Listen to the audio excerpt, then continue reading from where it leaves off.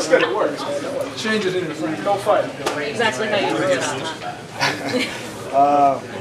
Yeah. Sometimes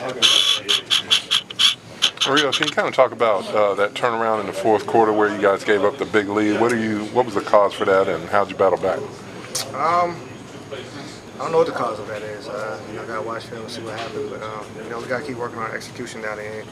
And we're a team that never quits. We never give up. And the last three, 4 games been like that. And you know, we're a grind out team, so we're gonna keep grinding to the end. The longer, do you feel like you're more and more finding your place here and finding your role? Definitely. Finally learned the plays. I think that was the main thing. Just learning the plays, knowing different people like to get the ball in different spots. And you know, just been able to read the defense and my teammates did an excellent job of doing what they do. Mario, what were your teammates saying after you hit that shot? This is what you do. Courtney was over there talking about you went to Kansas, that's what you do, you're known for that. So it was just good to get a shot like that to go in and help my teammates, help my team win. The Knicks coming in, a team you've seen a lot over your career. What are they going to be bringing in here? The new kid.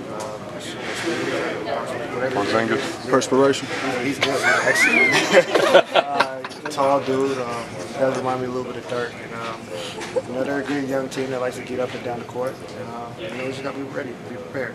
How tough is this stretch been for you guys, doing the makeshift lineups and not having enough team practice? I think it's kind of working in our favor. We're playing on the fly a lot, and it just shows that any given night everybody got to be ready. And that's what we're showing right now, and everybody's stepping up.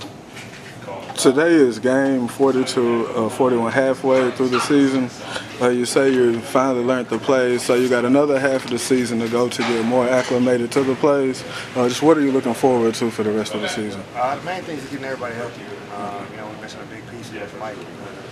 Once he gets back, we got to keep going from there. Everybody's in a comfortable space right now. Now we just got to keep fighting together as a team.